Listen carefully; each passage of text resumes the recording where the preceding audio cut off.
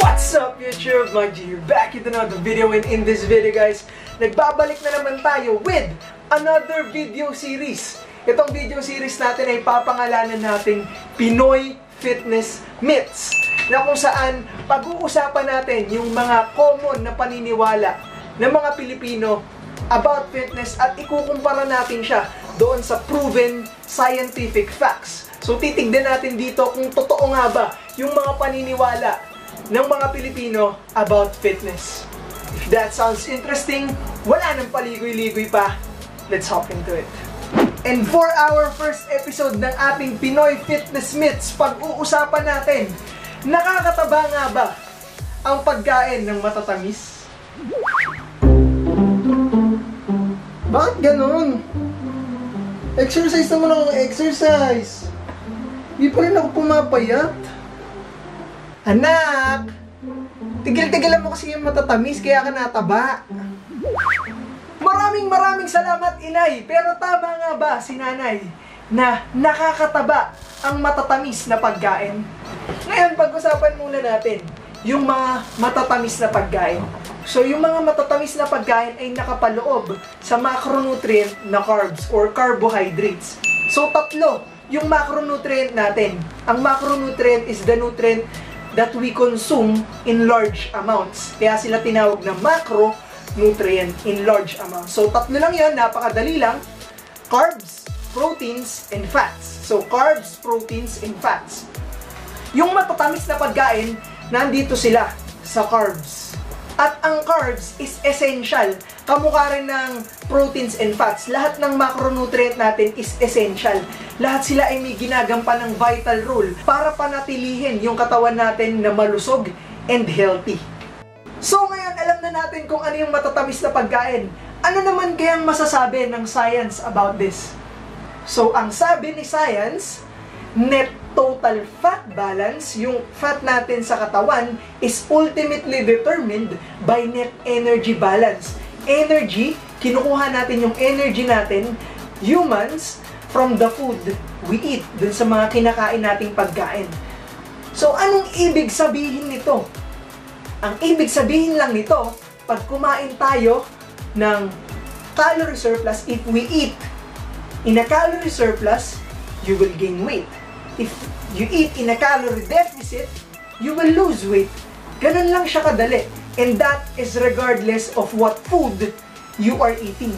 Kahit anong pagkain pa yan, kahit healthy food or junk food, basta mapunta sa calorie surplus, you will gain weight. Pagka naman calorie deficit, you will lose weight.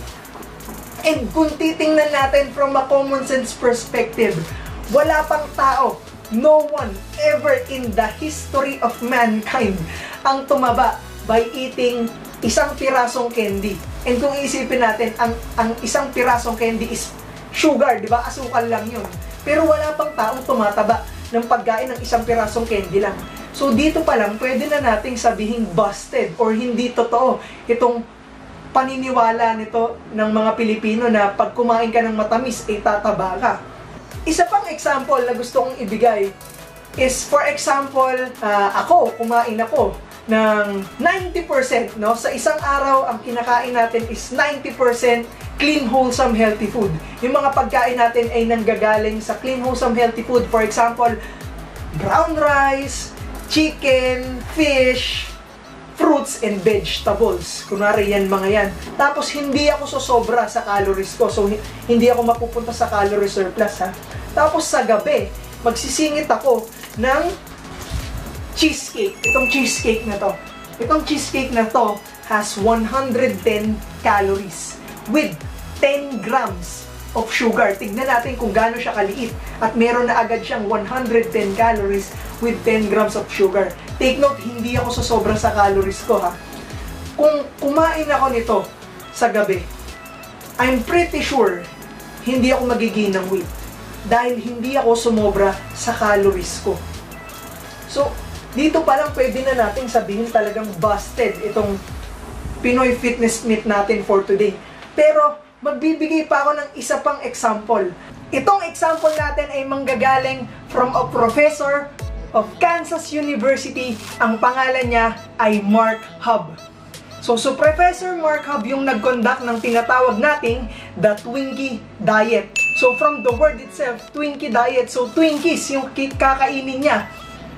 Ang Twinkies, wala kasi siya sa Pilipinas eh. So ang Twinkies is a sponge cake na may cream filling. So kung sa Pilipinas, para siyang fudgy bar. So within a span of 10 weeks, walang ibang kakainin si Professor Mark Hub kung hindi matatamis, overly processed, sugary junk foods. And within the span of 10 weeks, gustong patunayan ni Professor Mark Hub na for weight loss and fat loss, ang kailangan natin is calories. Calories is king when it comes to fat loss and weight loss. At ganun din sa gaining weight naman, kailangan mo calorie surplus. So dito sa Twinkie Diet ni Professor Mark Hub, within a span of 10 weeks, wala siyang ibang kakainin kung hindi sugary junk foods. At pagtapos nung diet niya, ang nangyari kay Mark Hub is bumaba yung body weight niya from overweight, naging normal yung BMI niya, yung body fat percentage niya ay bumaba rin, yung good cholesterol niya ay tumaas, yung bad cholesterol niya ay bumaba. So overall, mas naging healthy siya. So anong makukuha natin dito sa The Twinkie Diet ni Professor Mark Hub? So dito pwede nating i-conclude na eating sugary junk food does not make you fat.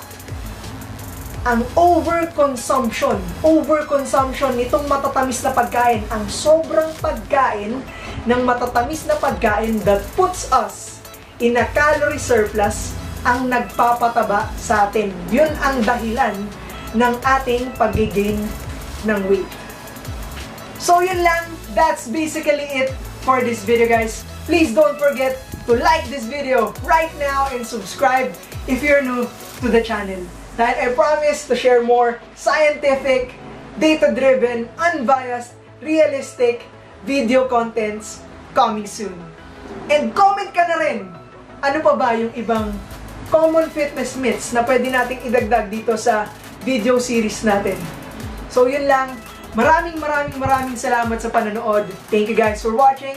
I will see you in the next video. Peace.